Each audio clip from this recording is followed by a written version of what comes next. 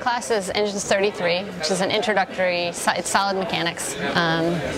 It's a tradition that they build a bridge. It brings in a lot of their different skills, so they have to do analysis, so they have to learn how to do analysis on a truss. This year I chose to have them just do a truss bridge.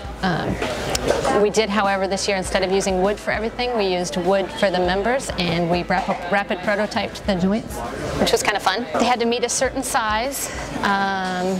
The main thing to me is that they have to predict accurately how much it's going to deflect and how much load it's going to take.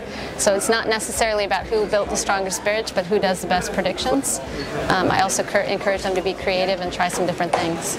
Our predicted max load is 478 pounds.